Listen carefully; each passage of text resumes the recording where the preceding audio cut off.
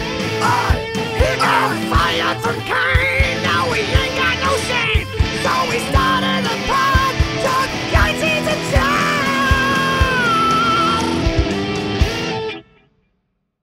You know, something, this is funny. I was thinking this last night. I don't even know how you two met. Yeah. We've told this story like a million times, so you just apparently don't consume our content. I try not to. No, I met. So when I moved to Houston in 2014, and I just discovered LinkedIn, and A whole new world. yeah, I was like, dang, I can actually just find anyone I want to find at any company and send them a message. And I mean, I had like a 95% hit rate. I sent someone a message, they'd answer. I was like, this is a cheat code. And somehow I found Jake. Jake at the time was working on his startup GDSware. And I don't know if I'd seen you post something or just, you know, came up with suggestions. And I just sent him a message. It's like, hey, looks like what you're working on is interesting. We should meet for lunch. And we met for lunch. And then we met at Nico's in Yeah. like Galleria. Collin showed up in like these Wranglers with boots, with like a polo, like tucked in. I was like, damn. I used to wear cowboy boots every single day. Square. I love square it. toes. Like I didn't see him wear tennis shoes for like 2 years, probably. Really? Yeah. No, it was a thing. I used to wear cowboy boots every day. You also never and then- wore shorts either. Yeah, that's what complete opposite. I'm so glad that there were no cowboy boots and shorts. That That's a Kermit thing. Kermit Yeah. Kermit wears shorts and cowboy boots. But yeah, so we met, and then we're just kind of hit it off talking about different podcasts that we listened to. At the time, there was also this website called Bigger Pockets, which is like a real estate investing website, and we were both talking about that. So anyways, just started becoming friends over some mutual interests. when is that? Like 2016. Early 16. I think. Yeah. And then we recorded our first podcast later that year. Is it the one we worked? No, Or a different one? it was a different one. Oh yeah. We recorded this at Jake's house. This is called the podcast. It's called Fit and Wealthy. And we're here to blow your freaking minds. So this is episode 1. So we're still figuring out exactly the direction that we want to go with this. Wealthy. We still have the recording. Do you still have I saw the recording. we We never can chop on a clip of it. We never here. published it because it's so cringe to listen to. it only lives on my phone. That's the only place. But I'll have myself on shuffle I have sometimes, it- and it'll come up, and I'm like, I've never been able to listen to more than 2 minutes of this thing because I'm like, God, just I want to shoot myself when I listen to it. But yeah, the podcast is called Fit and Wealthy, and it was just about like business and health and like fitness, like the things that we were interested And in. y'all were like, what, 22 at the time? I mean, whoa. 26. yeah. But no, but it's actually funny when you listen to it. I'm like, yeah, that was on point. That's on point. Like, it was good. The stuff. episode was on your network is your net worth, which is kind of funny to see how everything's kind of played out with just like the DW community. Yeah. But everything we said was true. Colin's voice was just like 7 octaves lower, and he had Really? a much thicker accent. Yeah. No, it's interesting. There's just been this phenomenon that's happened with my voice ever since I started podcasting. One, I used to have a like really thick accent, but also the levels of my voice were much deeper. And you go back and listen, like Julie's like, this is so weird. Like, were you pretending to sound like that? I'm like, how would I pretend to be sounding like that? But I listened to Joe Rogan. Joe Rogan said the same thing, that when he started podcasting, he lost his Boston accent and his voice changed. And I think it's something that happens subconsciously as you start recording content and podcasting. You want to become more clear and articulate. And so you start adjusting your voice to sound like that. My voice has changed too, just not as noticeably. But I'll go back and listen to the first podcast I did like 7 years ago, and it's a big difference. I'm like mortified. I'm going to go back and listen to episode 1. You should. And see. I mean, it's been a couple of years since you've been podcasting now, so it Yeah. might have. Yeah, probably happened. two a week for 2 years. Yeah. So, yeah. Yeah, go back. Like, if you want something to roast me on, go back and watch some of my old videos and podcasts, and it sounds nothing like I do today. The vlog we found yesterday. Yeah, so we were using DW Insight yesterday, and we found this vlog. And the vlog was from 2018, No. and we're laughing because the vlog starts, And the hook is like, there's no context to the hook. It's how the vlog starts. It's just like, yeah, you want to work with us? You want to make money? Let's do it. Hey, we want to make money. How can we make money with you? Let's do it. Like, you got an idea? Let's do it. And then it just cuts in. And I'm like, what the fuck were we even talking about? And so, anyways, I'll show you that vlog. And Had nothing to do with the rest of the video either. Yeah, it'll be endless content for you to roast me on. Perfect. Like I need any. Yeah. So was that like a digital Wildcatters piece of content? Had y'all started digital Wildcatters, or was that just more cringe sitting around Jake's it wasn't even like a kitchen glimmer table? in our eye. Like No, it was. I think that was like at the point where we started thinking about digital Wildcatters. So when we started the podcast in 2018, it was actually in this room. This is our first podcast studio, which is weird to see it come back full circle. But started the oil and gas startups podcast in 2018, but digital Wildcatters wasn't a thing yet. Like, we didn't think of digital Wildcatters as a company. We just had a podcast. And anyways, we just knew that content was the future and that it was the highest form of leverage. So we're like, hey, we need to start videoing and documenting. And so we hired a videographer, full-time videographer, just to follow us around. And Jake and I were actually just talking about this yesterday because we had nothing. Like, we weren't doing anything. There was nothing to like actually document. it wasn't like today where we have like a million things going on that I think you could, see as interesting. Whereas then it was just like, we were just trying to keep ourselves busy. But with that said, like, it's super fucking cool to go back and see that. Like, there's in one of those vlogs, like, I'm sitting right here and we just have these whiteboards here in a desk. I'm like, man, if we could just make like 10 grand a month, off this podcast or doing this, and we can start investing in this. And so you go back and you forget those things. Like, you forget those things over time. And I don't know. We were 2 days ago talking about, man, if we could just make 10 grand a month, it's kind of come full circle. Hey, look, I'm always thinking about how we make 10 grand a month, so that never changes. But it's funny looking those vlogs though. Like, speaking of the whiteboards, half the time you can go and just like pause the video and just see the things that we had written on the whiteboards and see like the goals and ambitions, but also like the problems and the challenges that we were dealing with, just and like how we had like kind of mind mapped it out. It is really interesting to see. After this, we're gonna plug this. We need to plug this clip into this podcast here, because you start the vlog and me and Jake are standing outside the building talking, and it's me talking, and then it like frames over to Jake, and Jake's sitting there. He's standing there wearing a blazer and dark sunglasses, and he's just standing there. And me and Julie and Jake just started cracking up. Like, why do you look like such a freak in this? So this one vlog, there's probably enough content to like have a whole roast on. I thought I was John Wick or something. I don't know what was going on. Yeah, so we at that time, when we started the podcast, back then, like, podcasting was actually, you didn't have all this podcasting infrastructure where you could just go get Transistor or one of these softwares and just, record, upload, and it would publish. You actually had to build a website with an RSS feed. And so the way that we set it up, Julie back then had a full-time job, and she would help us part-time, and she built out all the podcasting infrastructure. And then we had a podcast editor that we used overseas. And so we had a little bit of a process there. And back then, we didn't really know what digital Wildcatters would become. We just knew that, hey, if you create content and you create this value and put value out there, that something would come from that. And I'm gonna sound kind of like an ass asking this, but it's a legitimate question. Was it truly that you knew you'd build a community and build value and all that, or was there a touch of vanity in it? I just want everybody to hear me. No, and I say that with love. I don't think there was any vanity at all. I mean, you start a podcast called Oil and Gas Startups. We literally said, we don't know if anyone will listen to this or not. What's the TAM for a podcast like that? 5 people. And we said our selfish reasoning was like, hey, even if nothing comes from this, at least we could get some cool people in the room and increase our personal network. And so that's what we saw from it. We didn't ever see it as like, hey, we can make money from doing this, or we can become, influencers or celebrities. We just, because I was the opposite. I was like, man, I want to. We know. So I want to be. I think everybody knows. No, I want to host the Daily Show. I was telling Jules yesterday, Julianne, the story of how we met Chuck.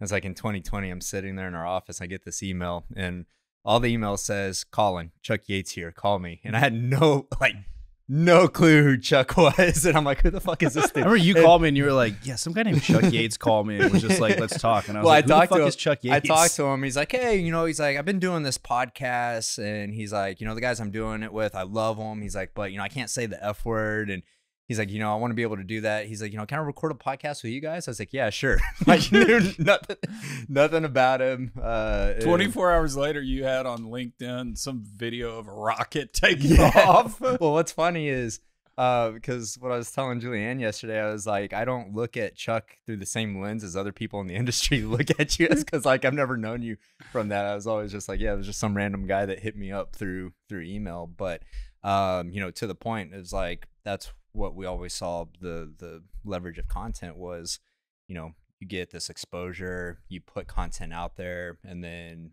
good things come from that. So I think back to going back to a lot of the podcast now is predominantly inbound. There's occasionally I'll reach out to people that I want to talk with you and have you on the show. But in the early days, it was like, I don't think people realize, for one, podcasting in this space was not common. And two, people speaking on podcasts was not common. So it was constantly just getting rejected, reaching out to people being like, hey, we'd love to have you on the podcast. Yeah, and tell them like, the story of trying to get the EMPs on. Oh yeah. So I go to the how to get private equity to back your EMP. It was an SPE event, tons of people there. And I remember some of these people. I remember it was Don Burdick was up there, who we've had on the podcast. Yeah. It was DRW. It was Love both those dudes. Guy from Riverbend. Newcomer Randy. He was there. Scott Rice. And oh god, who's the other guy? The other guy slipped my mind. I can see him in my head. I know exactly who he is. And I went up to I didn't talk to Don that day, but I talked to DRW, talked to Randy, talked to the other guy. And out of the three, DRW was the only one who gave me the time of day and was just like, yeah, I'll come on your podcast. Like, and this is before he was putting out Hot Take of the Day. This is before a podcast. Like, he had no content at this point. He just seemed like a guy that I would get along with based on his responses on the panel. And so he came on the podcast later, and then. Which is kind of crazy because there was so much value exchange there between us and DRW, because he was probably like, I don't know, episode 10 or so. And like Jake said, he wasn't putting out content yet. He wasn't putting out stuff on LinkedIn, but he had written a book. And so he was like, I want to put out content. And he came on our podcast. And I mean, that episode blew up.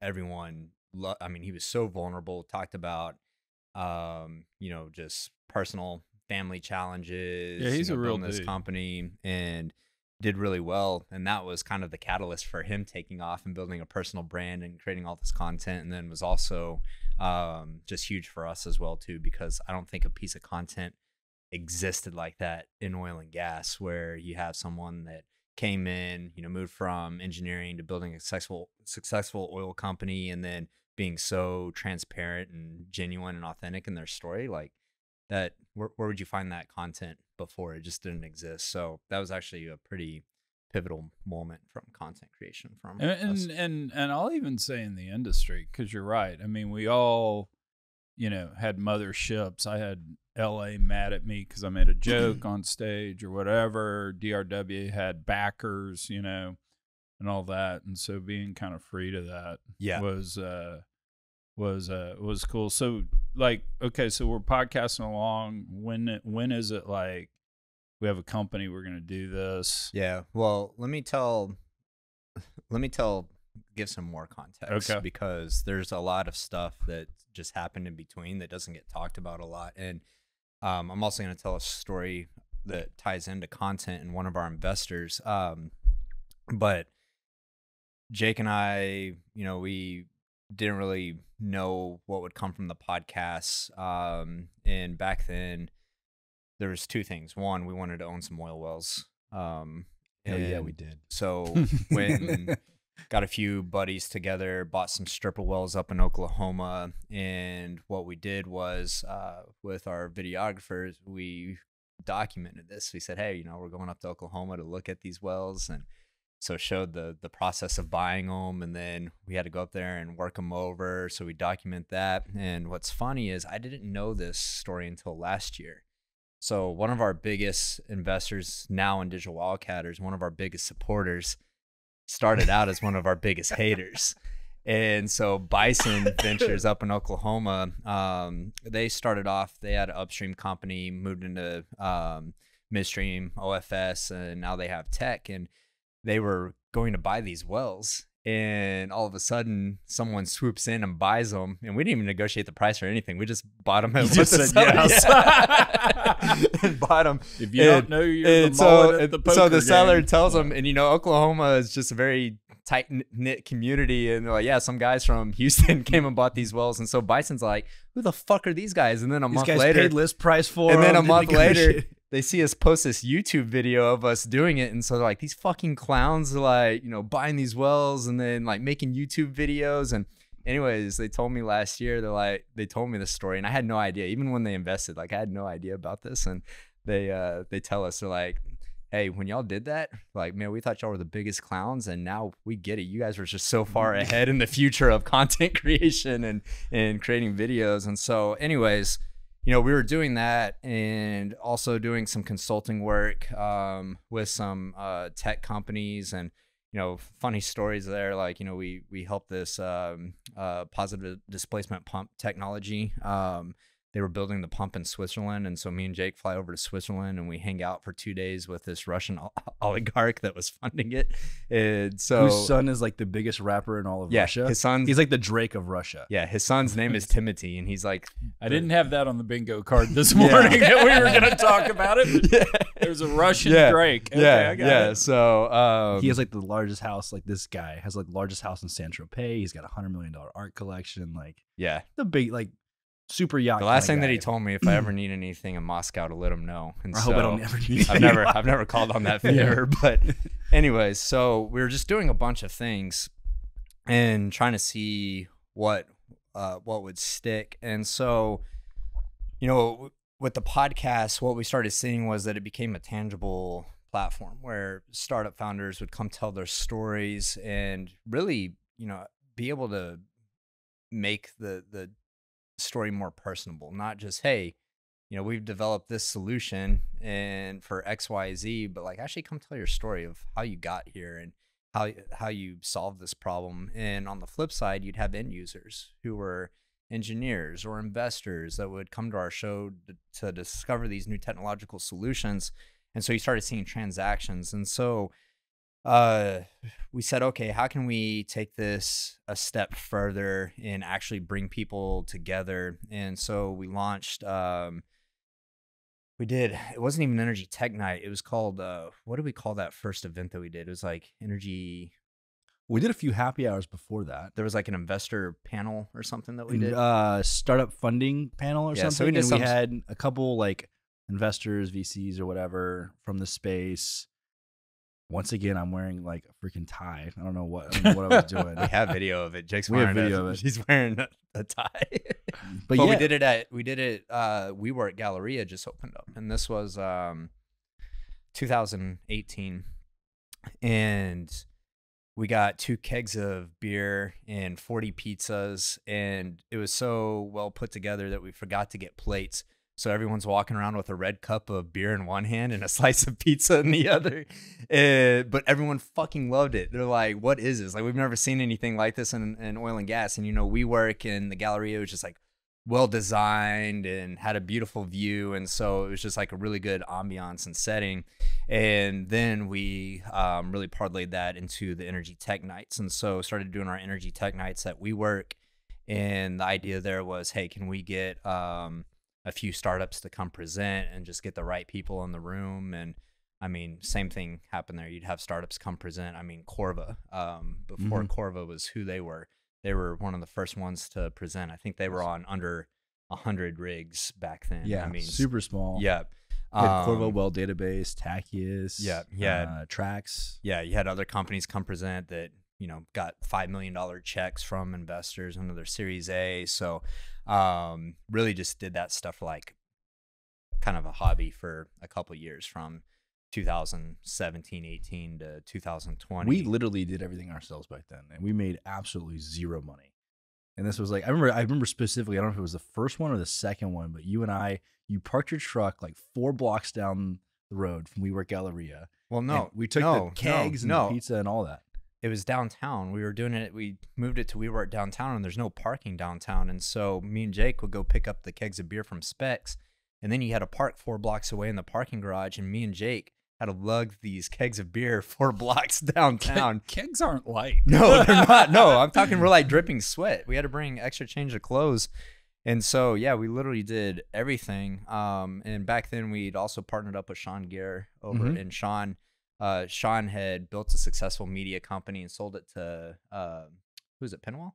I think it's Pinwell. Yeah, Pinwell. And so he's kind of given us some tips. And anyways, you know, I think we made on those first ones, like we had $10,000 in ticket sales and sponsorships, and we're like, oh shit, this is awesome. That was all the money in the world. Yeah, it was. It really was. Yeah. And I mean, I cannot overstate how broke we were during that time. And so, yeah, you don't realize. Yeah. And so, yeah. And then 2020 is when we actually started thinking about Digital Wildcatters as a business. And so a couple things happened on a macro level. You had podcast companies starting to get acquired. So Gimlet and The Ringer both got acquired by Spotify for $200 million plus for each of them.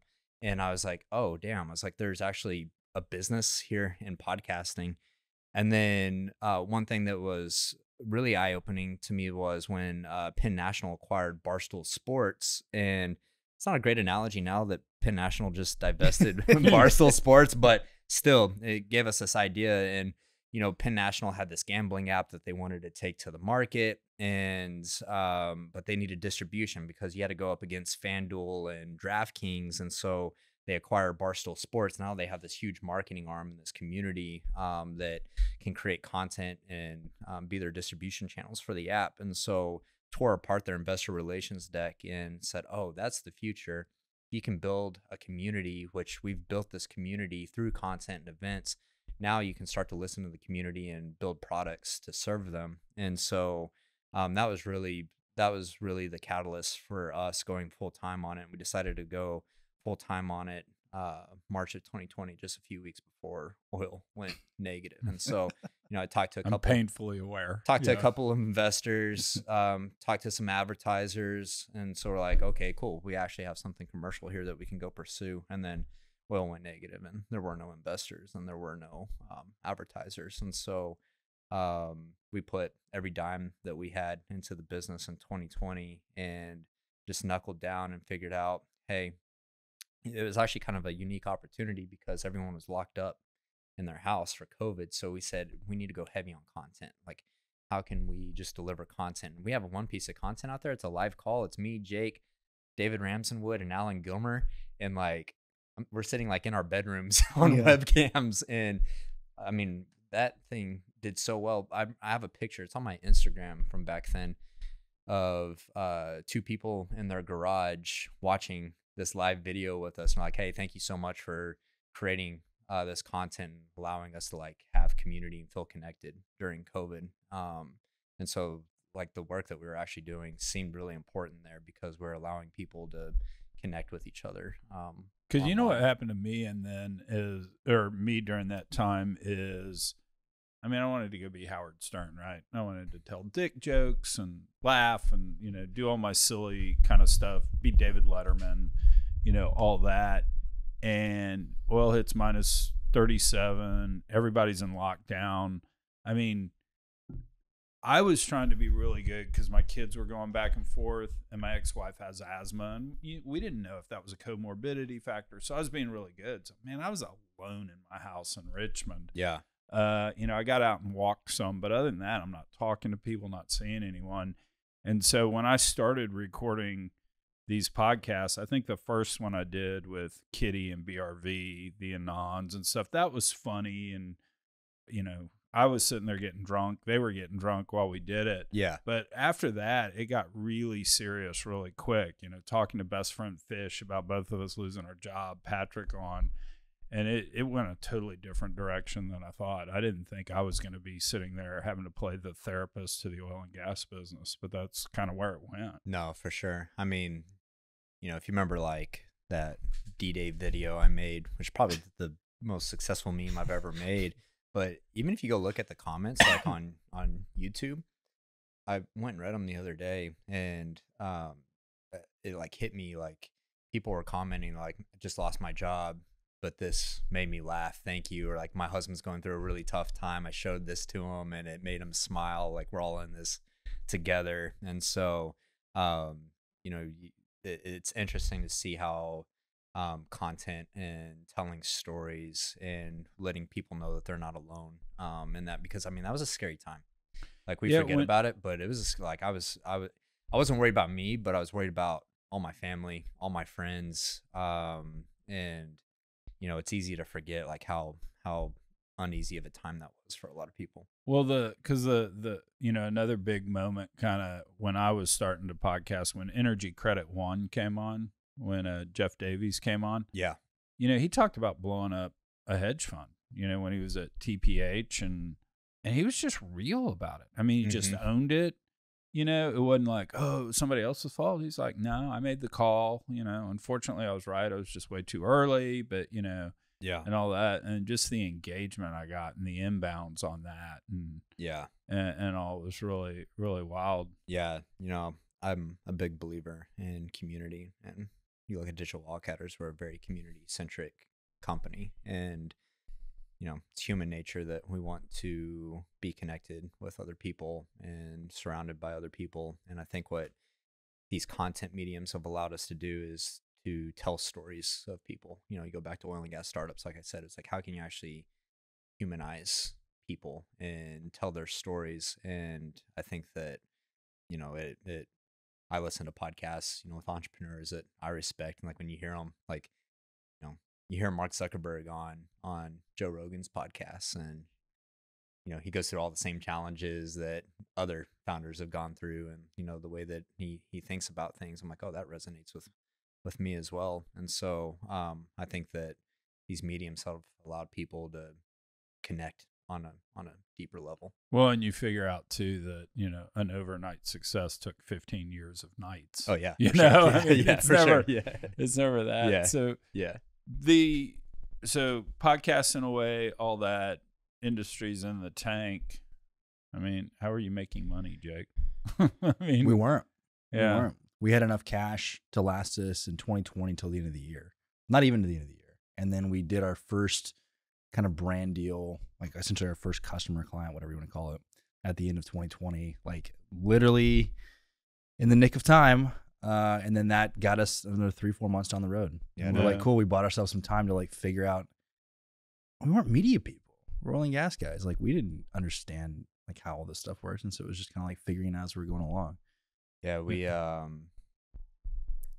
came up with this idea, which was called the bullpen, and you know, going back to, okay, how can we create products that serve our community? You know, Jake and I had worked on this project, and we'd taken a little bit of cash away from it, and so we had enough cash to last until the end of the year. And you know, I want to give a shout out to Maynard Holt, because I spent a lot of time with Maynard back in 2020, and I don't know if you've ever been to Maynard's warehouse, but he's got this awesome. I haven't. He's got. I mean, I used to live. I mean, I went to college with him. I used to live. The former Mrs. Yates has the house 3 doors down from Maynard, but I never got the invite to the warehouse. He tells me to meet him at his place, and you walk in there, and you know, it's this big metal building, and walk in there, and there's a big projector up on the wall, and it's like playing rap videos, and there's like football players like practicing in this turf area, and I'm like, I'm not in the right place. And then Maynard comes walking down, it's like, oh, hey Collin, what's up? And then you go up to the second story, and he's got his conference rooms, and I mean, just it's a dream setup. I love it. But we spent so much time around whiteboards talking, and I think Maynard and TPH as an organization was by far the first believers in seeing what we were building. And so we built this product called the Bullpen, and the Bullpen was a directory, it was a database on our website where you'd have every oil and gas tech startup, and you'd go on there and they'd have their own profile page. So like back then, Combo Curve, they weren't even Combo Curve, they were Inside Petroleum back then. You go to their profile page, you'd have co-founder, CEO Armand on there with his demo, walking through the platform. You'd have an overview of who the company was. And, you know, I remember getting messages like, this is one of the most innovative things that we've seen in oil and gas. I'm like, chill, it's a page on our website. But to Jake's point, like we didn't make any money in 2020, and I think it was like Q4, and I mean we're running dry, and we ended up doing $100,000 in revenue that year, and the majority of that revenue, probably 75% of it, came from TPH doing a advertising and brand deal with us. So advertising on the podcast, sponsoring the bullpen. And so I told Bobby on the podcast that we do with Bobby Tudor, as I do, you probably don't know this, is like, but TPH saved us. Like I don't know if we'd be here without TPH. And anyway, so the bullpen, Jake and I were like, okay, how can we commercialize this and actually go charge EMPs for it? There's a lot of value here. And so we started talking to a lot of our friends at EMPs, and the common thread that they came back with on feedback is like, yeah, this is great, but we also want a way to talk to our industry peers about these technologies. And so I was like, oh, that's interesting. And you started seeing what was happening with like EFT over on Twitter. You start having this community building up over on Twitter where people are talking, and you have engineers and finance people, and just started realizing that, hey, there's not a central networking platform that's built specifically for the energy industry. And so we got this idea and really started putting thought into it, and ended up shelving the bullpen because we wanted to figure out what we were really doing there. And then as COVID started ending, we kind of, I don't want to say we understood the events business, but we had success there with our energy tech nights, and we knew that there was something there. And everyone was doing digital events, virtual events, and people wanted us to do virtual events, and we're like, no, it's lame. We're not going to do a webinar. And we got the idea for Evolve. And that was about the time that I think that you'd met us, probably a few months before Evolve, because you went up there with us, and we said, okay, hey, COVID's happening, but can we kind of do this piece of content? And we went and crushed it with Evolve. And then as soon when was Evolve? That was early 21. I think it was March 21. Spring of, yeah. Because I was vaccinated at the time, and I got vaccinated January of 2021. Yeah. I think it was. And y'all started my podcast on October of 2020, but we really didn't know each other. I was like handing y'all a podcast. Yeah, I mean, we were exactly. talking. And yeah, stuff, that's what. but Yeah. No, I mean, you still had your office down in Richmond, so you were hanging down there. Global and, World headquarters. Yeah. It Of was a True dope Tracker. office. I love that office. That's such a good office. No, I liked it a lot. It was cool. It's a Pilates studio now, but Oh, is it? Yeah. Shame. So that spring of 21 Evolve. Yep. And then as we started coming out of COVID, I think that we were probably the first company in the world to do a live event coming out of COVID. The energy tech night that we did immediately after, that was the first thing that we did back, was the best attended energy tech night we've ever done. The energy was so high. It was like, I think it was like 450, almost 500 people. Yeah, almost had 500 people there, packed. It even got memed on some of the big finance meme accounts, because you had people, we did it at Heights Theater, and next to Heights Theater, there's like a Fidelity or, one of those brokerage, large commercial brokerage firms. And there's all these guys in blue blazers lined up down the street underneath the sign, and so all the finance accounts are like memeing that. But that was that energy just was unmatched, because people have been pinned up for almost 2 years, and so gravitated towards the events. Couple reasons. One, this industry is just really conditioned for events. They understand it. But two, it's such a good medium for building community. And if you look at the events in this industry, I mean, just to be blunt, they suck. And they're trade shows, and they're very rigid and hard to make connections. And when you think about NAPE, it's not NAPE. It's the Four Seasons Bar. It's being at Keneally's. It's the Hilton of Americas. It's the Opportune Party. Exactly. And so we were like, how can we create a party and then inject content and valuable information into that to make it valuable for people, and really develop this thesis of collisions. And what we saw was that we just enabled this environment where you removed all the friction and took down barriers to where people could actually meet each other and be comfortable. And really saw that those collisions were the catalyst for ideas and collaboration and opportunity. And I mean, like one of the things like I'm most proud about personally is you know, after every energy tech night, after every fuse, after every empower, we get all of these testimonials and case studies of people and companies getting value out of it. You know, from this recent one that we just did up in Oklahoma City with Marty. Is it all right if I tell this story publicly? Yeah.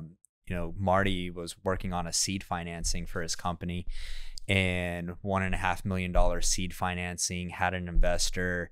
The investor was hardballing him on some terms. Marty's like, I'm not doing that. And he comes and does Energy Tech Night on Thursday, wins Energy Tech Night, closes the deal that next Monday, and says that winning Energy Tech Night directly affected him closing that deal and getting the terms that he wanted. And that's fucking awesome. And then on top of that, he sent me like screenshots of like 10 messages from other investors reaching out, want to talk, new customers, like totally game changing for him. So yeah, so the events for us have been I think there's another inside baseball thing that I think about sometimes that I don't think people realize.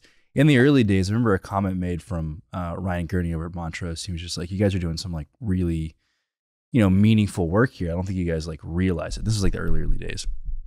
But whenever you're creating, I'm curious to hear your perspective on this.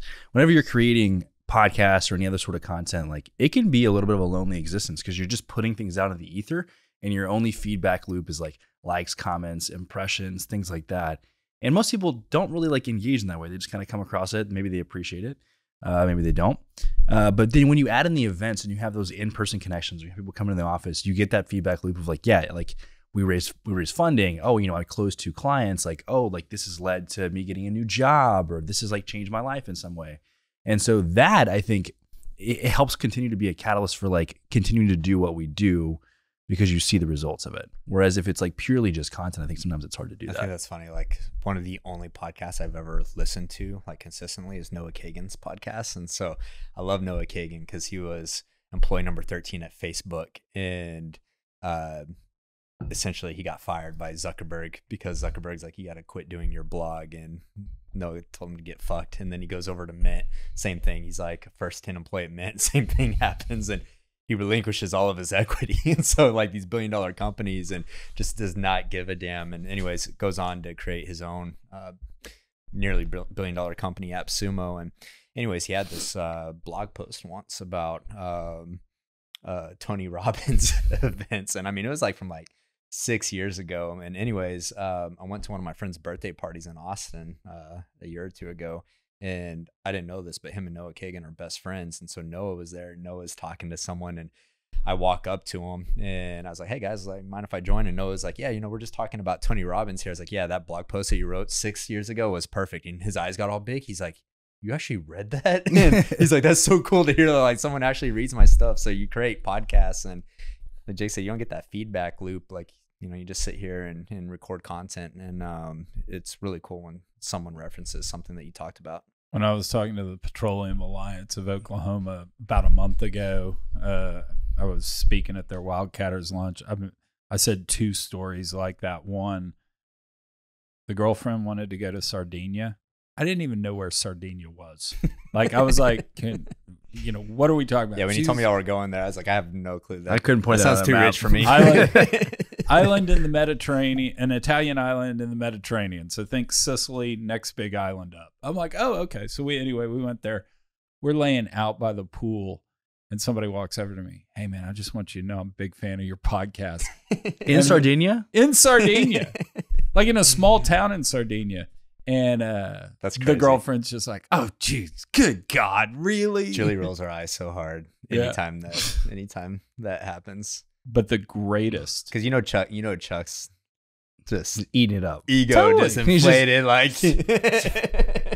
Although I'm Chuck Yates, everyone knows me. What was your favorite podcast that I did? In all fairness, though, I've gotten to the point in my life, I like the likes. I don't need the likes. That's there. Good. That's growth. I am there. But the greatest example of this is my daughter, Sarah, is going with a bunch of people to cotillion, a dance. Yeah. And, she doesn't know everybody in the group and all. Her friend's date that she was sitting next to, Sarah goes, hey, I'm Sarah Yates. And he goes, oh my God, is your dad Chuck Yates? And Sarah just went, Yeah, I'm sure. Yeah. So. Yeah. And he goes, "Oh my God, I listened to your dad's podcast. It's so great. I want to get into energy one day." And I'm willing to cut that kid $1 million check. Yeah. Come to me when you need funding. But yeah, exactly. But it's like it is so amazing the power. I mean, there's a garbage crew in Seattle that emails me about twice a year. Hey, we listened to your podcast. We want to know about this, this, and this. They don't know anything about energy. They're, I mean, literally listening to it.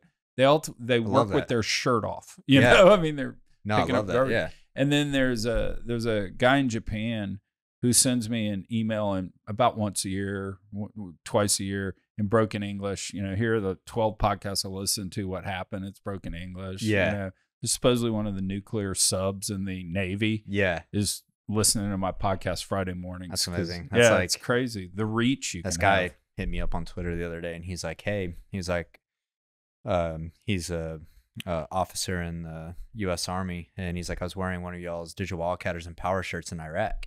He's like, "My dad was at one of the Houston Bitcoin meetups and got one of y'all's shirts and sent it to me, and that's how he discovered us." And I was like, "That's cool." I was like, "You got to be the first person to sport our merch in Iraq I know of." But yeah, you know, content allows you to, I mean, just get reach that, I mean, it really, if you think about it, you know, it's like if you can get 1,000 listeners on a podcast, which it's not a huge podcast, you know, compared to the Joe Rogans of the world, but think about 1,000 people being in a room listening, and then that's distributed across the world. Most conferences in our space are like 500, 800 people. Yeah. Right. You get 500, 800 downloads. People are like, "Oh, it's not a lot." No, it's like, that's a lot of people listening to something. Yeah. You know what's also like crazy about audio? Do y'all remember Kid Craddock?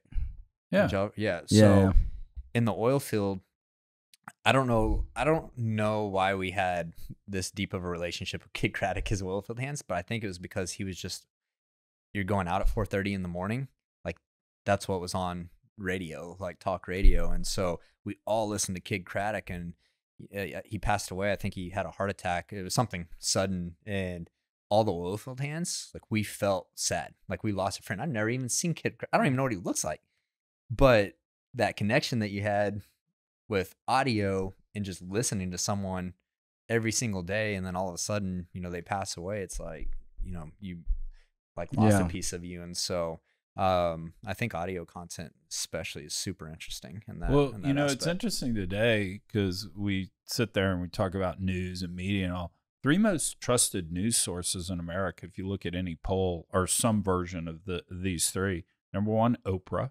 And you kind of get that. I mean, she's had her talk show and all that, but Oprah's been real. I mean, she talked about losing her virginity because a guy gave her a popsicle, you know, and all that. It's Howard Stern. I mean, for all of Howard Stern's jokes and being canceled and stuff, might be the best interviewer in America. I mean, he gets celebrities to talk about real things. He's authentic. He's genuine. And then it's Joe Rogan. Yeah. I mean, those are your 3 most trusted news sources. Yeah. It's not ABC, CBS, CNN, any of that. And I think that major media continues to diminish over time because, like, I can't tell you the only time I've ever watched news channels is, you know, I grew up with my grandparents, and my grandfather would have Fox News on 24/7, and then offshore rigs in the Gulf of Mexico, the only thing that they play on TV is Fox News, and so that's like the only exposure. But do you know why the Fox News logo in the bottom left corner spins? No, because only you would know this useless information. My mom reached out to David Rhodes, David Rhodes is a college friend of the Yates brothers, because we were all at Rice. He went to Rice. Turns out my dad and his dad went to Rice.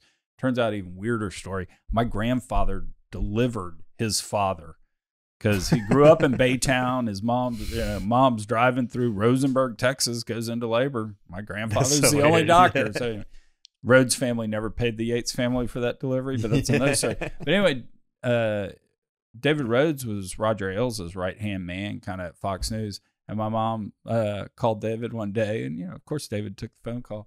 And she's like, "You're starting to burn something into my TV because I just watch Fox News. I just watch Fox News all day." And so anyway, 48 hours later, it starts spinning. That's Yeah. pretty interesting, Yeah. actually. Yeah. Yeah. I remember the old TVs. Like, it'd burn in there if you had an image on there too long. So, So, because this is kind of interesting. I actually don't think a lot of people know this. I know this because at some point I started showing up here every day just because I figured that's better than day drinking at my house. yeah. Which wouldn't end well.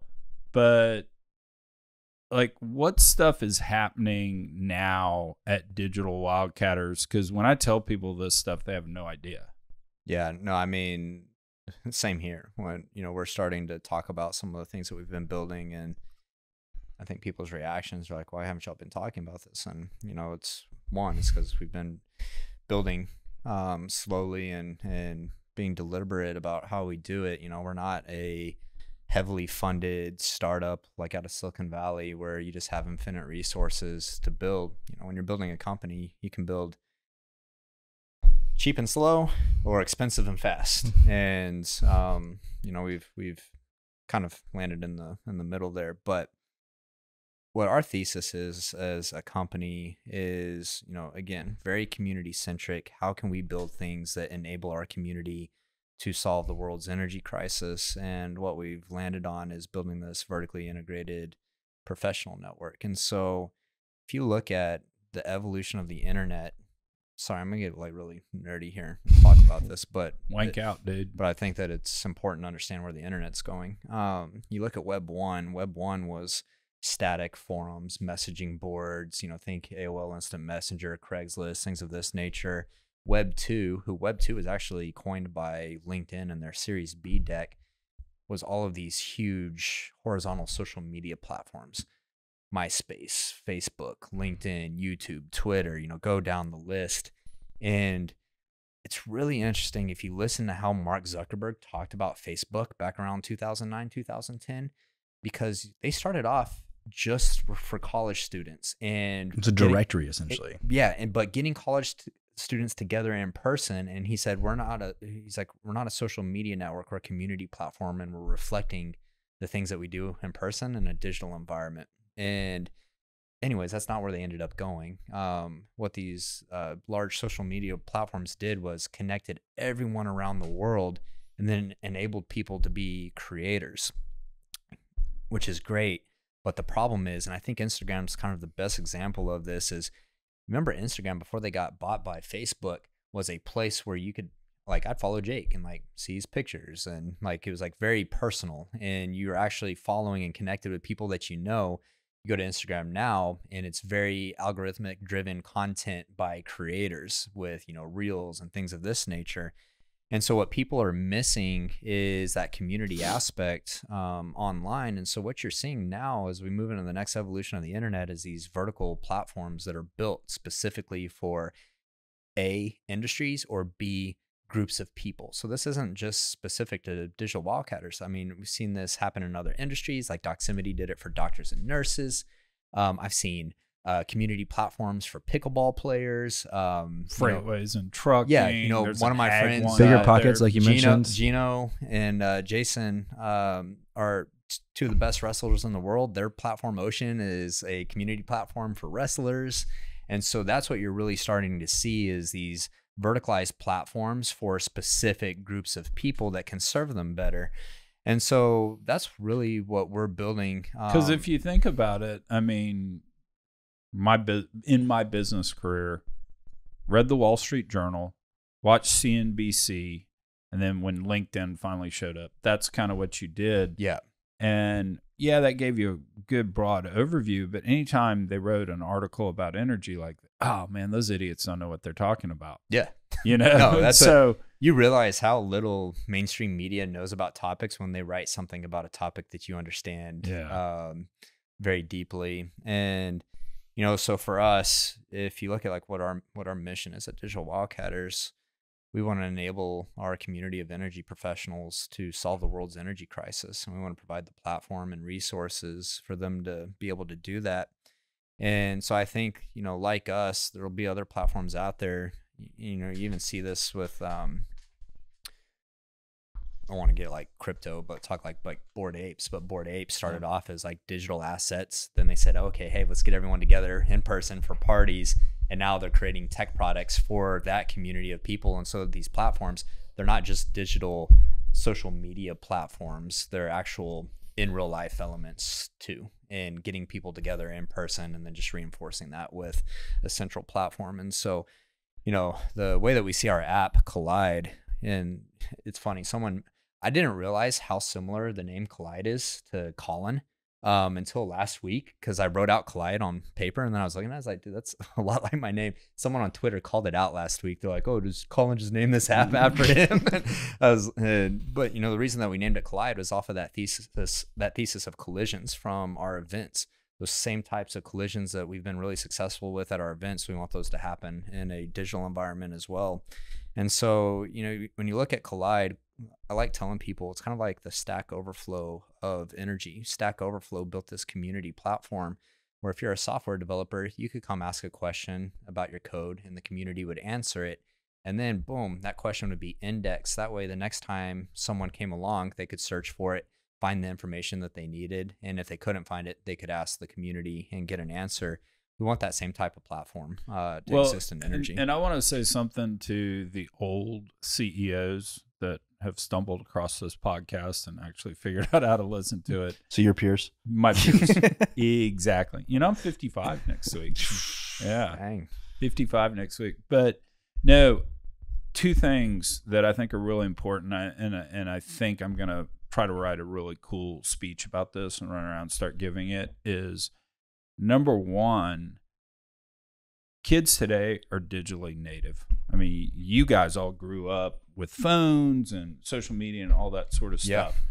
So energy, if you're not leading edge digital stuff, of course we're not going to attract any new talent. We sit there and we talk like the old guys. We talk, oh yeah, it's volatile, and people talk bad about us. I'm like, no, when's the last time you gave someone a digital app that could interact with their peers and stuff? You know, I mean, that's how the rest of the world does it. You know, when we were getting that feedback back in 2020, you know, hey, we want to discuss these topics with our industry peers. And there was a second part to that, without being reprimanded by our employers. Yeah. And this industry has always really struggled with how people do business online. But to your point is, yeah, you know, hey, these kids have grown up digitally native. Well, I mean, me and Jake are probably like halfway through the millennial generation. I mean, millennials are 40 years old now. You know, me and Jake are 33. But even for us, the iPhone came out in 2007. Something like that. It was right. It was we're right juniors, before Obama. Yeah, we're juniors. Election. You know, we're juniors in high school. I mean, people that are mine and Jake's age, if you're young 30s, like we are the last people that remember life before the internet. And I mean, there was only about my first cell phone was a Nokia, so like I didn't come into the iPhone. That was like 4 phones away from me. But I mean, you know, I remember getting my first home computer when I was like 8, and so there was only about, you know, we had like an Apple II.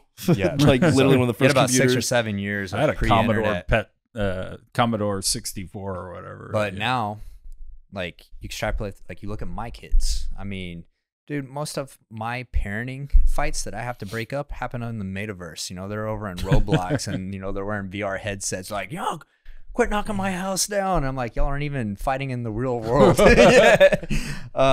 But that's the thing is, if you look at, I think these are the 2 biggest problems in energy. And actually, I saw someone quote a EMPC CEO on Twitter about this the other day that said, this isn't verbatim, but it'll capture the sentiment. It said, the biggest challenge to growing oil and gas production is attracting talent to this industry. And the problem is you have 2 problems in this industry. One is recruiting.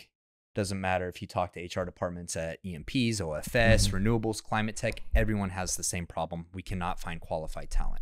Can't find qualified talent within the industry. They'll tell you, you know, we get applicants from LinkedIn and Indeed, but they're not qualified talent. Reason is those are horizontal platforms. You have people from all different industries and backgrounds. And then there's a top of funnel problem, attracting talent to the industry. You go over on my TikTok, you go on Digital Wildcatters YouTube, you'll find comments of like, hey, this is really cool. How can I work in oil and gas? How can I get in the industry? So we think with Collide, part of the Collide platform will be a recruiting solution in helping people in our community connect with their next gig and accelerate their career, and then help the companies in our ecosystem find the qualified talent that they need. We've already been doing manually, literally since day one. If somebody reaches out like, hey, I'm looking for a job, or a company reaches out and say, hey, I'm looking to hire, hey, a head of sales or something. We've done this matchmaking for 5 or 6 years. Yeah. Like through text messages and through email. We've never made a single dollar off doing it, but it's just being kind of an accessory to the community. You can do that at scale. And it's not even just within oil and gas. I mean, I can't tell you how many messages I get from, hey, I'm a climate tech company working on CCUS based in San Francisco. We just raised a Series A. We're looking for a 15-year engineer from oil and gas, probably worked at an EPC, got experience in permitting. Or, hey, we need an oil and gas engineer that's familiar with this chemical process. And so I think that, that is a huge challenge, not only for oil and gas, but the energy industry as a whole. And the second main problem. Well, hold on. While we're on that problem, because there's something that I've seen that, there's so much of a tenure system in oil and gas. I'm there 15 years and I finally get promoted to VP. Technology, I show up at Facebook, I kick butt. I'm marketing director for the West Coast and I'm 24. Yeah. And I think one of the things we've talked about with this app is, if we have anonymous folks on the app that are interacting and you can tell, wow, that person really gets it and all, hopefully we're going to have the wherewithal to say, hey, you should talk to this person. Yeah. Their resume may not reflect it, but go read their threads. We call it internally, we call it creating the dynamic resume. And so if you look at the tech industry and you're a software developer, you can say, hey, here's my GitHub. You can check out my contributions. Hey, give me a coding test. I'll take your coding test. You can show proof of work and true skill and ability. And that doesn't exist for the most technical workforce in the world, which is the energy workforce. And so all you have right now is a static resume. And, LinkedIn does a good job of this. But you can say, hey, where you've worked. Yeah, it's where I've worked. Hey, I worked at Pioneer Natural Resources for 5 years. I worked at Exxon for 6, but that doesn't tell someone's true ability and skill. And, a good story I like to tell people is, over on Twitter, most of the community runs under anonymity. And this Anon profile, we did a meetup here one night at our office, and, everyone started drinking beer and started getting loose lips. And there's this account that was always contributing to conversations, and really smart person. And I was like, all right, this is probably a 10-year investment banker, probably 31 years old. They're experienced enough to know what they're talking about, but they're young enough to be hip with meme culture. And so that's what I pegged them for. And anyways, we do this meetup. This account shows up and tells me that they're that account. It's a 23-year-old kid, first-year banker. And that opened my eyes because I didn't have any preconceived bias about his ability or skill, because I didn't know who he was on the internet. And I was just like, this guy's smart. He knows what he's talking about. And then comes in and was able to, it kind of blew my mind with that. And so being able to create this dynamic resume is something that I'm super passionate about solving this problem, because I think that you can take different elements of gamification and credentials and combine them. What I mean by that is, like, over on Collide, we're still in the early stages of this, and we'll continue to build it out and make it more robust over time. But, instead of getting likes, instead of just having like a heart, there's a lightning bolt. And the gamification system is going to be based around like watts. Like every time you get a like, it's a watt. And you're a, let's say that you're a production engineer and you're always talking about artificial lift and answering questions and contributing, and you're getting a lot of watts from your peers. Now you go to apply for a job at Pioneer Natural Resources and they see this and they're like, oh, Sarah over here is super experienced. Here's her background on her resume. But now you have this qualitative element too, where they're actually really involved in the community and have all of this social proof and validation from their peers that they're contributing and getting this recognition for. And so, and it's going to be, their conversation is going to be indexed. What do they know about production? You know, Yeah. boom, pull it up and read it. Oh, Yeah. okay, that makes No, sense. exactly. And I also think that, on the flip side, Pioneer comes like, hey, we need a production engineer that, is good with this. We'll be able to help them connect with. Hey, here's our leaderboard of these people in these Yep. categories who Yeah. have, Yep. tons of watts. Yeah. We'll be able to link them up and help them. And so if you look at the recruiting process now, it's a very inhuman process. Chuck, you probably don't know this. I don't know the last time you applied for a job was, but you go apply. I kind of feel like I am right now, but go ahead. You go apply for a job, and John on our team is just great example of this. You go apply for a job, and all of these companies have online applicant tracker systems, ATSs, and they're all driven by algorithms. And you go apply, and one thing happens, or a couple things happen. One thing is you never hear anything back. It just gets lost into this black hole. You might just get a rejection letter immediately because you didn't match the keywords. It's a very broken process for both sides of the market. I mean, look, I hire here at Digital Wildcatters, and it's a very qualitative process. I could never just hire someone by looking at their resume and saying, yep, that's the person. And on the flip side, it's very discouraging and demoralizing for people in the workforce to go sit there and apply for 30 jobs, and you just never even, it feels like you're not getting any traction. And and two, it's my dad didn't go to school with his dad, and that really sucks. Yeah.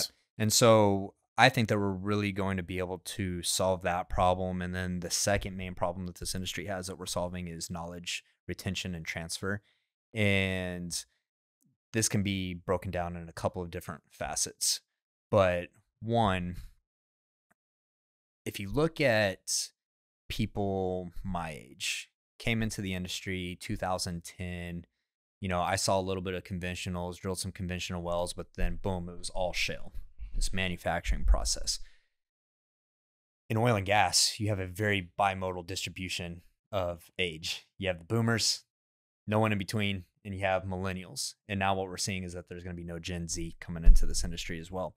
What's happened though is the boomers are leaving the industry, and this is happening now, and they're taking this tribal knowledge with them of how to find oil and drill conventional assets. A lot of the younger generation doesn't have that skill set. And that's just like one example. Now, if you look at knowledge transfer across the industry, or even going within companies, companies have a bunch of divisions and don't have the ability to transfer knowledge. We think that we're going to solve that problem. But if you really scale out to a broader view of energy, you look at this knowledge graph, oil and gas is at the center of it. Oil and gas powers 80% of the world, but you have these adjacent energy verticals that are starting to grow, whether it's renewables, CCUS, geothermal. My boys in nukes are coming back. Yeah, but I'll keep fighting that fight. Yeah, nuclear, battery storage, whatever. All of these things are interconnected and intertwined, and all of these adjacent energy verticals are dependent on expertise and resources from the oil and gas industry. And so really being able to build this knowledge graph and this social graph that connects everyone. And so now, hey, instead of calling me up, do you know a engineer that's familiar with this chemical process for our battery technology? You can come on the platform and find those people yourselves. Like really what I want Collide to be is if you're looking for any piece of information, you need a subject matter expert, or you're looking for your next gig in energy, it happens on Collide. Well, and if we're going to have a transition, it's got to leverage the existing infrastructure. No, and so we're not silos anymore. One of the coolest things I had happen is last year at Fuse, kind of our South by Southwest of energy technology, the conference we do, is a renewables guy came up to me and said, Chuck, I need to meet an oil and gas guy. And I'm like, all right, sure. And found an oil and gas guy. We all went and had a beer. I would have given anything if I could have recorded that hour and a half conversation, because the renewables guy was just like, hey, I need to pick your brain because we're going to have to scale. And nobody has scaled like the oil and gas business, and just all the issues associated with it. I got no clue. And the oil and gas guy starts talking, and I mean, the guy's feverishly taking notes. And it was this great interaction. And I can't remember if it was Ørsted or which wind operator it was, but this happened 1.5 or 2 years ago. They have this offshore wind farm. I think it was in the North Sea, and ended up taking $1 billion loss on it because their transfer cables on the subsea floor got torn up by rocks. And I'm like, what industry has been running subsea infrastructure and cables for decades? Oil and gas. And so it's just like a good example of, hey, oil and gas is, and Elon Musk actually doing a great job. Elon Musk have been picking off oil and gas engineers for SpaceX to go work on their offshore installations. They bought this nat gas field for fuel down in Eagleford. And I know people personally that are petroleum engineers that have been picked off by SpaceX. And so Elon gets it. It's like, hey, we're going to go to the industry that understands how to scale infrastructure and build things. And so, that's for us. I mean, one, we're very pro energy maximalist, and understand that oil and gas and the workforce plays an extremely important part in the future of powering the world, and we want to be able to enable those things to happen. So one soapbox I've got that I want to add to this, and again, I'm gonna have to figure out the funny way to give this speech and run around and start giving it, but everybody in the oil and gas business had a time in their career where they had some information and they made a great deal because they had that information and they kept it private and all. Unfortunately, you've given away whatever that gain was. You've given away 15x that game in your career because you tight hole everything. Shit that doesn't have to be tight holed. You just hold on to it. And it's me and Chuck are sitting. I won't call out the private equity fund by name, but a large private equity fund in oil and gas, and we're sitting there, and I'm telling them about Collide, and we're talking about this. The idea, because they asked about like proprietary data. I'm like, how much money did you guys lose in your portfolio companies and parent-child issues? And I was like, if you would have just shared information and talked with other operators in that county, you guys could have actually all made more money and not completely fucked up your assets, right? And you say that, and it's like, oh yeah, you're probably right. Like all boats rise with the tide. And that's one of the number one things that I've got. Like even in just recent conversations, talking about things like DW Insight, it's like, oh, what about proprietary information? And it's like, you don't realize that most of the shit's not as proprietary as you really think it is. Yeah. And that's my point, because I've got a buddy that's a software engineer, Silicon Valley, doesn't know anything about oil and gas, but really good friend, listens to podcasts and always kind of like wants to deep dive with me on stuff. He thinks it is crazy, like batshit crazy, that we don't share information. He's like, we're on Stack Overflow, and he works for one of the large ones. So I'll just say Company X. He goes, I go on there and I ask a question. Hey, I need some help with this, and this. Company Y answers me. Yeah. Because we all realize that if we share this sort of stuff, we're all better off. And I'm not talking oligopoly stuff, but he just, spacing to him is the craziest thing on the planet. He's like, y'all don't all get together.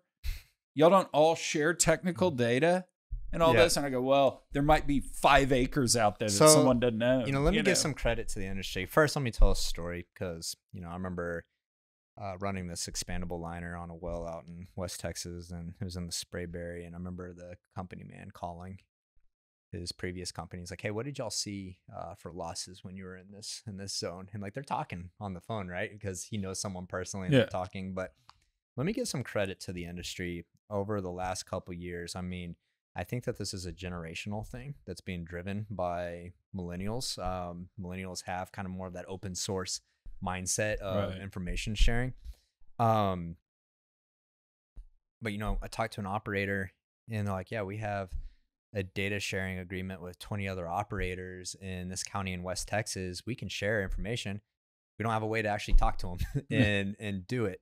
You talk to there's a large EMP out in West Texas that's a friend of ours that has started organizing these closed door Chatham House rules conversations with other engineers from 20 or 30 other operators. Some of them come in person, some of them hop on Zoom, and so this is happening. People fly in for these things too. Like, well, and my whole point is, it's always happened because the service guy gets drunk on the weekend and talks. Oh yeah, the service guy goes to the competitor. Hey, your competitor's doing this because they want to sell more. My whole thing is put some transparency to it. Yeah. and some openness to it and some gamification to it Yeah. so that it happens efficiently It's raising as the, opposed to this ad hoc type way. it's raising the IQ of the workforce. Yeah. And because everybody knows everything. There Yeah. is literally no zone out there that is undetected. There is no big hammer to hit. There's no technology hiding out there yeah, that is going to be a 10x. exactly. Yeah. And one interesting thing that we've got from our feedback and our conversations is we've had several companies now, from EMPs to large OFS, that have asked us, and I'm talking like across the spectrum, like one of these EMPs is a major, one is one of the largest independents, and then the OFS is one of the largest OFS. And they said, this is awesome.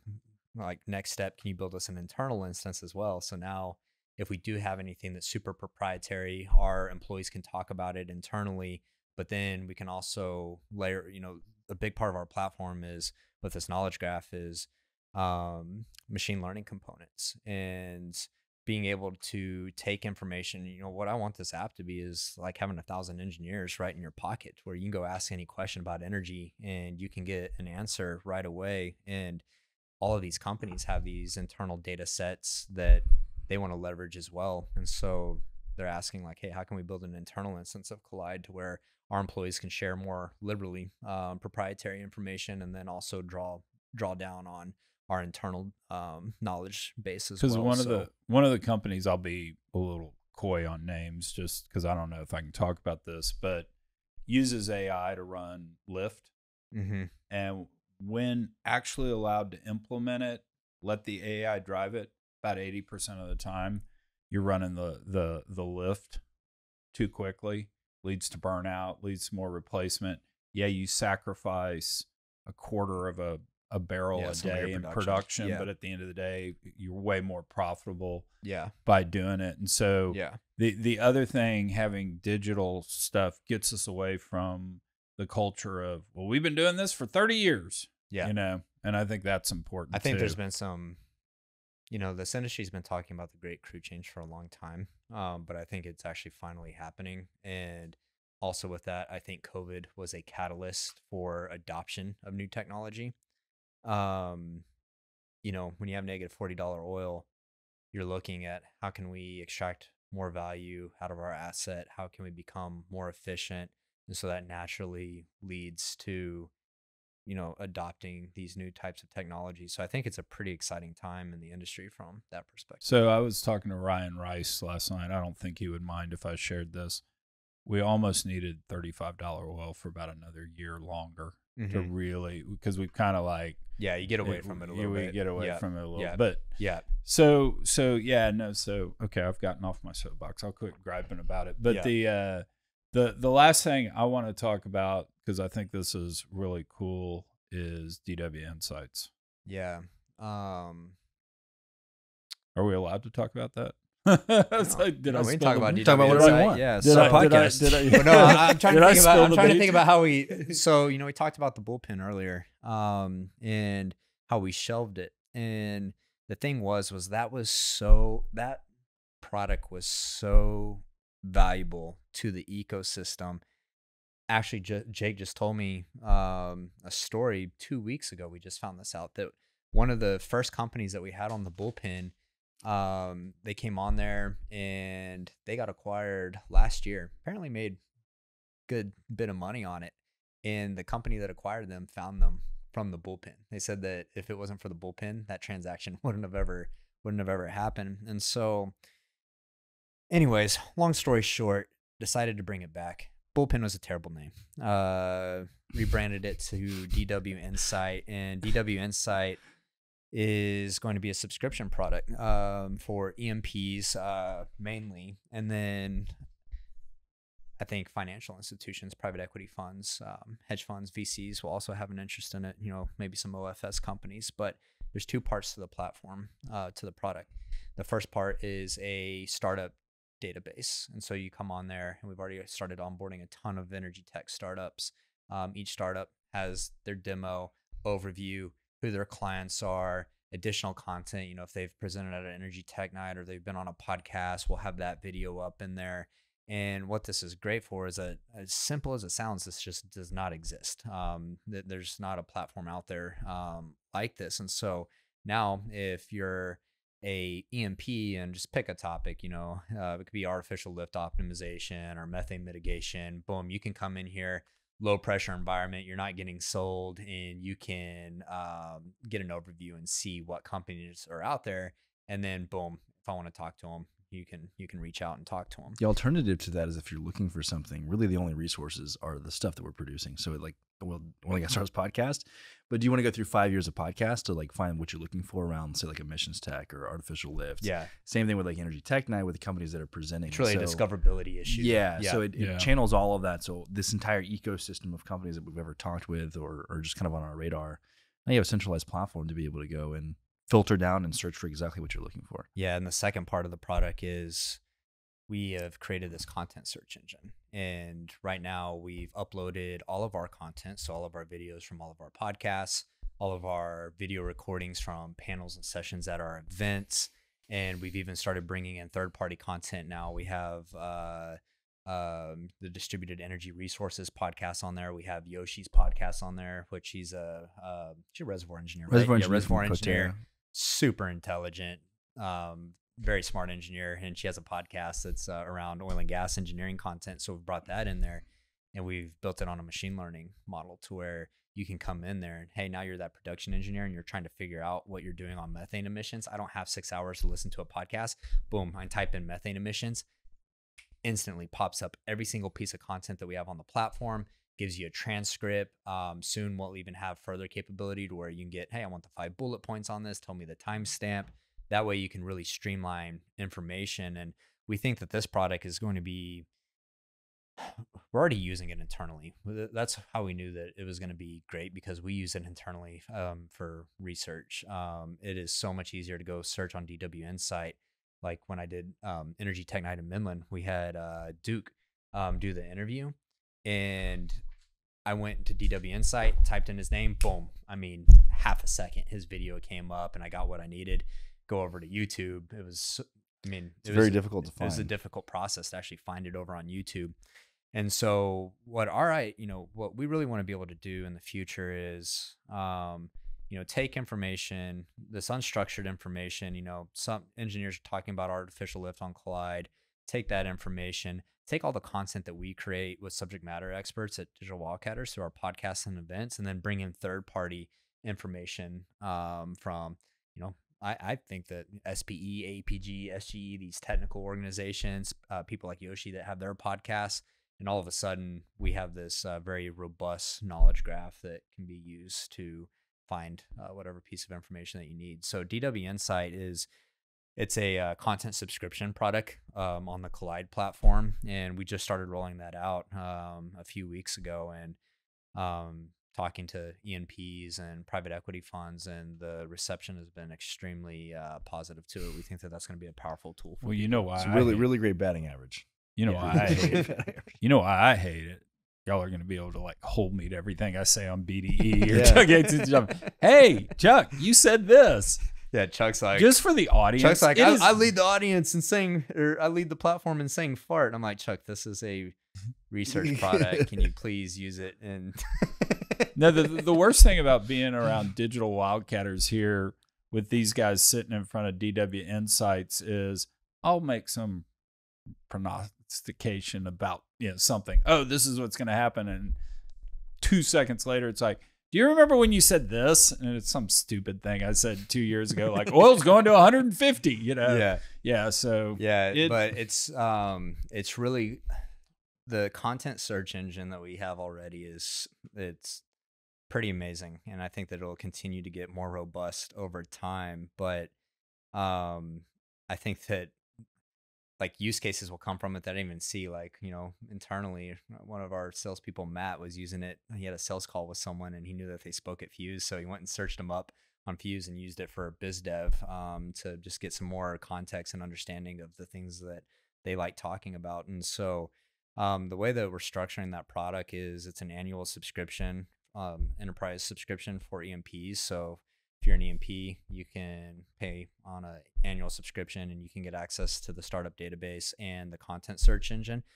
But if you're just an individual and you want access to the content search engine, you can pay for that on an individual basis and have access to it. And so I think that is just the more content that we dump into that thing, it's just going to continue to get more powerful over time. No, I mean all the ability in the future to suggest other stuff. Hey, you looked up mud, by the way, here's what's going on with permitting on certain things. Yeah, no, exactly. That's going to be really cool. Yeah, and, exactly. Yeah. Yeah. Well, it allows us to also see over time, like as people are starting to query new things, it's like how many results does that return?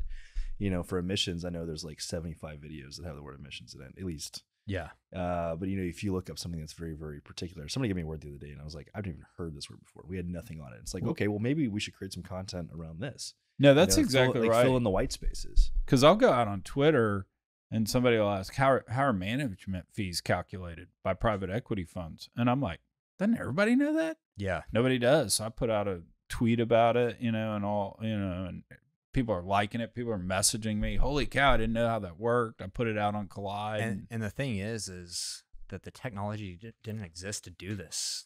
Even a couple years ago. Yeah. A couple years ago, even a year ago. We've had the idea for Collide for 3 years now and have really been developing the thesis, but it wasn't until the last year where, like I said, Digital Wildcatters isn't a heavily funded Silicon Valley tech company. I can't go staff up a ton of data scientists and machine learning experts. These people make, 500 grand a year over at Netflix.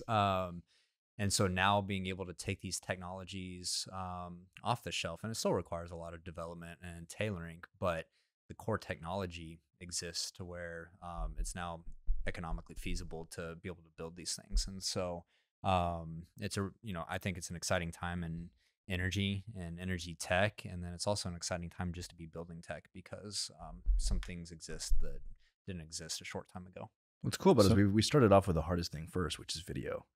And so if you can index video, doing text and blogs and technical papers and all that kind of stuff. It's actually funny because we're running, we found this one problem. It's funny how you always discover these problems as you're building things, but we found one problem, which is on some of our old podcasts, when we'd have sponsors or advertisers, like Combo Curve used to be an advertiser. And so we'd have an overlay on the video that was like, that said Combo Curve. And so now when you search Combo Curve, it'll bring up that podcast because it says Combo Curve in the writing. And so it's funny, like the tools are so good that you have to figure out, some of those second order effects. You gotta hack. It doesn't just detect speech. Like we can actually, like any words that are on the screen, it can map that. Yeah, it's got computer vision. So individual people, like yeah. I think you're actually mapped. I don't think you're the only one as far as mapped. So if you type in Collin, yeah, like anything that I'm in. you've Yeah, that's a pretty cool feature too. So I didn't get mapped first. All right.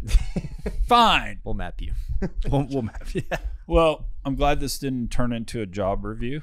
This is our one-on-one session. I was going to ask for a raise, but maybe not. Do have, I went out on Twitter yesterday and I said, hey man, I'm going to have the guys on the podcast and we're just going to kind of talk. I have no idea where it's going to go. Got any questions? Do have a couple of questions. So we'll end it. I'm curious with a couple of questions. These are. From somebody who shall remain nameless, Kermit. Okay. Have they ever gotten into a physical altercation with each other? Outside of jiu-jitsu, no. No. So, We've grappled with each other at jiu-jitsu, but not a physical altercation. Have you ever seen each other naked? I'm creeped out by this. All right, you want to hear a funny story? No, here's the closest that Jake's probably seen me naked is we're at Toby Rice's house. And so you know what I'm talking about?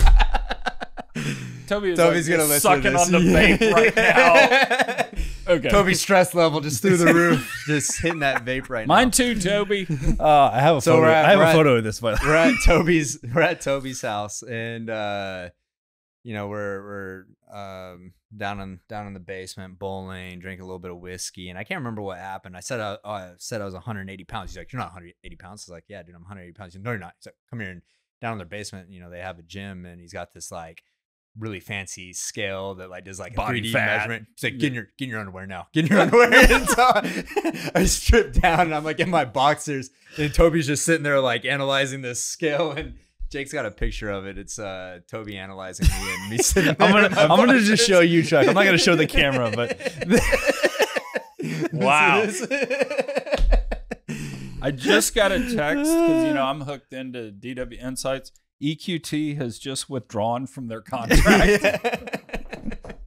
no, here's Toby in the picture. Oh, that's trying to get the. That's got some meme. That's got some meme potential right there. We've kept that. That's got potential that needs to be destroyed. We've kept That's that what one. kind of potential We've kept that one has. in the vault. All right. Do either of you have a skin allergy to baby oil? Not to baby oil, no. Because the punchline to Kermit's tweet is, would they entertain a pay-per-view event that involves the first 3 questions? I was wondering where he's going with the baby oil. He tied it all together. As Kermit is. Hey, like I said, I'll do anything for $10,000 a month. So There we go. There we go. It's a really low bar. All right. that was the worst of the questions on Twitter. Yeah, that That's- was the worst. I I think think it would be much worse. Leesburg came in with Ryan Reynolds or what's the other Ryan? Gosling? Gosling. Oh, Ryan Reynolds, 100%. Oh, look at that. Yeah, Nice. not like Ryan Reynolds. He's a funny, dude. Yeah. He's funny, yeah. I think Trashy, McWell Trash had some questions, but I missed them. Sorry, Trashy. Apologize to you, Trashy. Dude, this was cool. This is kind of fun. Yeah, this was Yeah. fun. So I thank you for. doubt anybody's going to watch it, but it was It turned into a fun It little was state of the fun. Well, union. Chuck started before we got on the podcast. He's like, I've actually never asked y'all how y'all met, and Jake's answer was Grinder. Yeah. But no, it's good to tell you how we met. So there you go. Cool dudes. How I met my mother. Your mother. I botched the title. Yes, you did. Yes, right. you did. All right, dudes. Thanks for coming on. Yep.